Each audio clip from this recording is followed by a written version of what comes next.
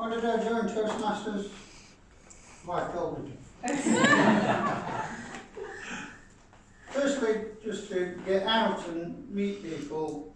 Like Maureen, I've left my job. Left that place of being in an office with 20 odd people, suddenly on your own, just wanted to meet somebody. Then it moved on to just to go to a couple of meetings, see how it goes.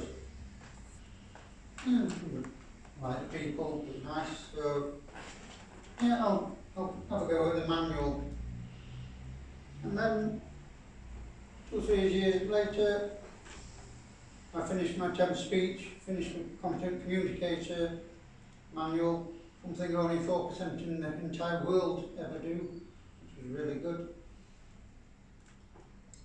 And then my wife said, once you got to that stage, you can leave if you want. 2 years later, I'm still here. I just love the people. They're here. Like Andrew says, I've grown from it. From my first table topic that I did, I danced because I couldn't think of anything to say. My second table topic, I hid behind the screen and didn't come out for about 30 seconds to get to the green card.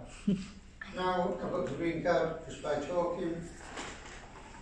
I'm now running my own workshops, and I'm doing a talk for the Chamber of Commerce next week, doing a 3-hour workshop on my business and how to help people.